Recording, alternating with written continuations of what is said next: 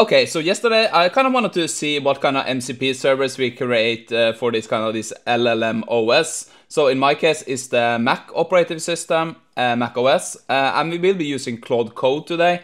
I know a lot of these servers that we created that can be executed with bash commands, but I kind of just wanted to create them anyway. So we have my app launcher, I'm going to show you that. We need some Brave search. I wanted to add some Chrome MCP servers so we can manipulate that. Clipboard, that's a pretty interesting one, as I will show you. I have my email, I have fetch, just because if we need some information on the web. I created some kind of file finder system, we can try that out, but again, bash commands is as good, if not better. And I have this system MCP that has a lot of tools, I will also show you that. So we will be using Claude Code, like I said. So yeah, let's just get over there and I can show you some of the things we can do with this, some simple workflows and a bit more advanced workflow that kind of impressed me. Okay, so here you can see the servers we are connected to. Like I said, we have all of this. We also have Gemini, that is a global server. So totally 9 MCP servers and a lot of tools. So a simple command I can show you is just open my favorite Chrome tabs. So this is just gonna open up Chrome and some pre-installed tabs like this. Perfect. You got into my LinkedIn and you can see I opened all the tabs I wanted. Reddit, Hacker News, AI Studio, ChatGPT, my email, YouTube, everything. So that is just one command we have. We can also go to Claude AI. Right, so yeah, basically just to manipulate Chrome a bit. It's pretty fun. I kind of like that initial favorite tab, so you can add to that if you wanted to. So that is kind of good. I was thinking like if you start up the computer, right, you kind of want to do this. But I want to show you a bit more advanced workflow we can do with this before we kind of go into the system and the specific ones, because I thought this one was very cool.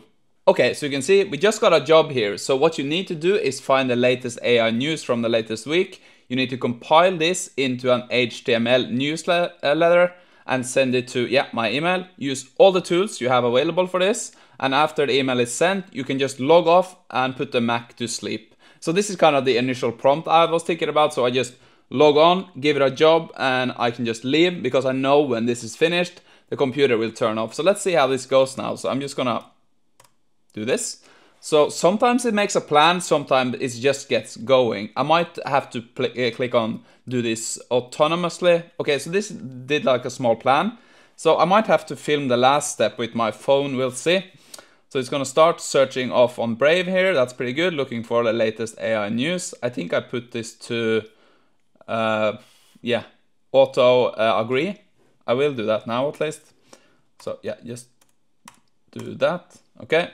So we could set that up. So this is fetch, so it's looking at all of these URLs we found here.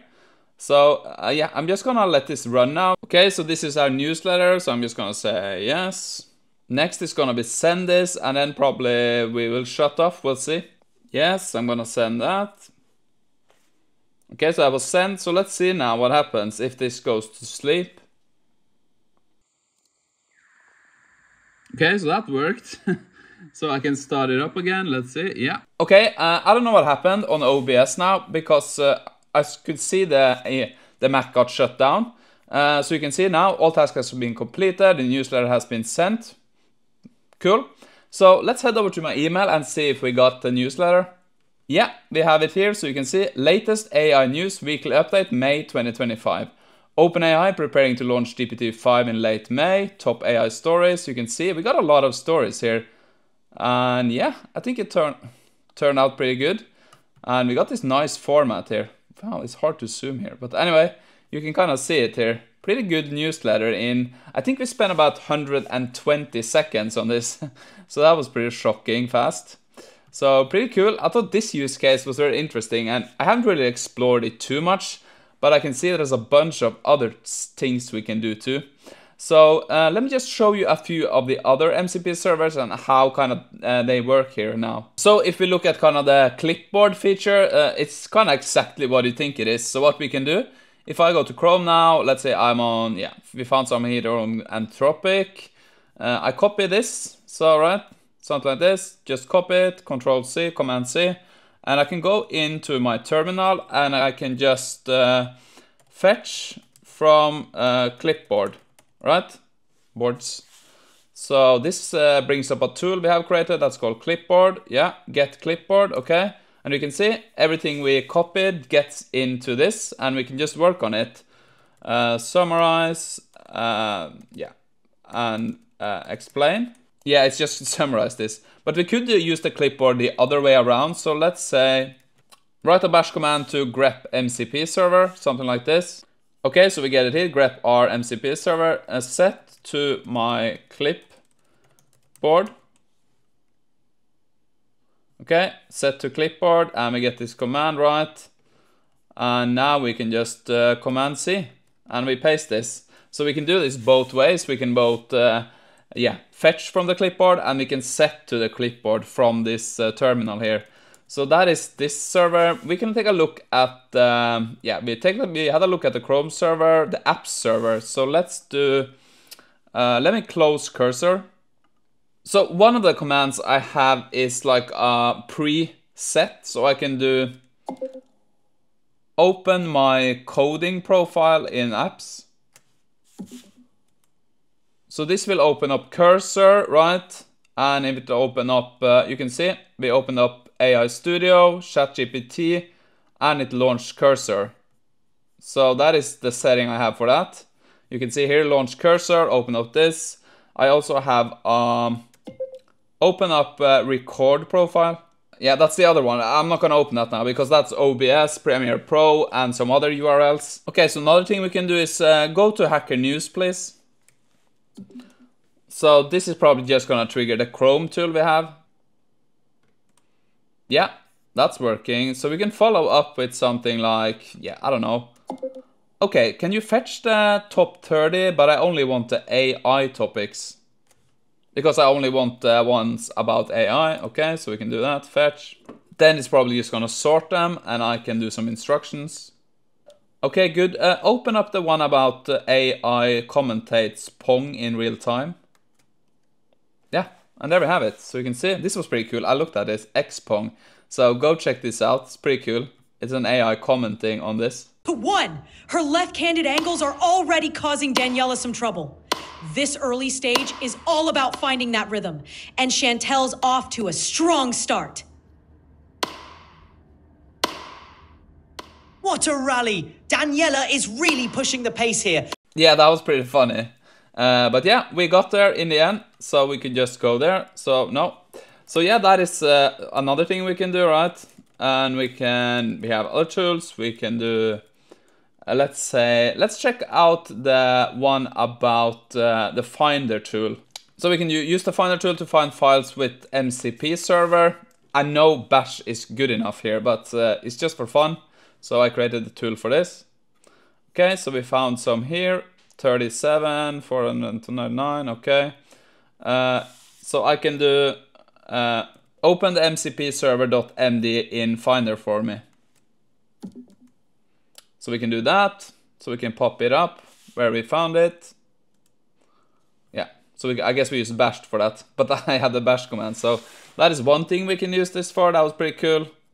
Right, and we can do, we can try the system one. That is pretty cool. So you can see here are the tools we have for the system. We can get some hardware information, battery, OS version. We have sleep Mac. We did try that one. Restart, shutdown. We can ping host, get Wi-Fi details, list processes. So we can do something like, what kind of hardware do we have? So we can trigger the hardware tool. You can see, yeah, we have a MacBook Pro, M3 Pro, 12 cores, 36 gigabytes of memory. So yeah, this is working pretty good. Ping a host, google.com. Yeah, we can ping Google. Okay. We get some summaries, 0 packets lost, 42.9 average. We can list some processes. Yes.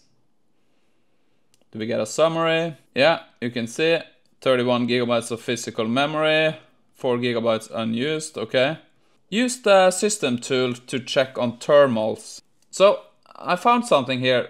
So this is, yeah, there's using some kind of, so we don't have any warnings, no performance warnings, no CPU power record. So you can see kind of the summary here. Our display sleeps after 10 minutes. We have a CPU usage, memory. And we have some battery, 91% now. So this also works. So this was kind of the system MCP tool I created. But we have other tools here too, but they are kind of self-explanatory, right? DNS lookup, we have some networks. You could add a bunch of more of these, but this was just something I added. And the final one I want to show you is, I wanted to do like a combination of things that is pretty cool. So can you check what kind of system we have? This Mac.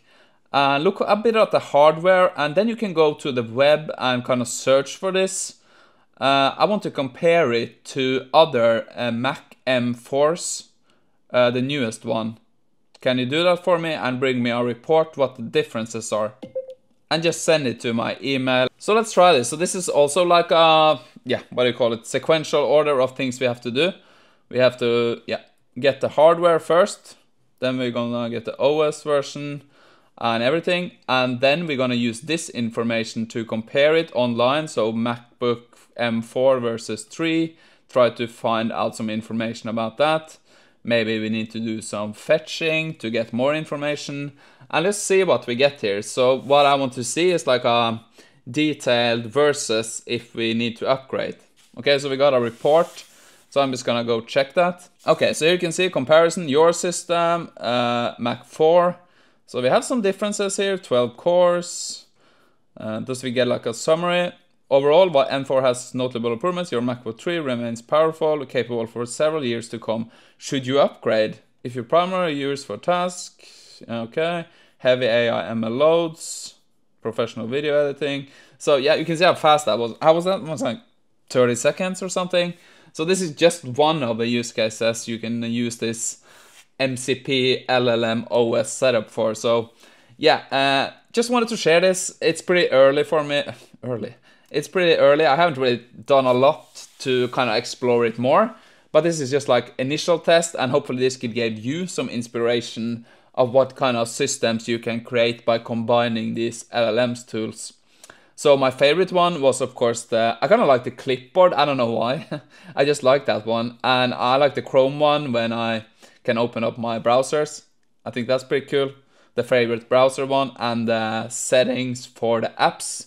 So if I want to code, I can just open my coding profile, cursor, and I get some URLs in Chrome open up at the same time. So that was pretty cool.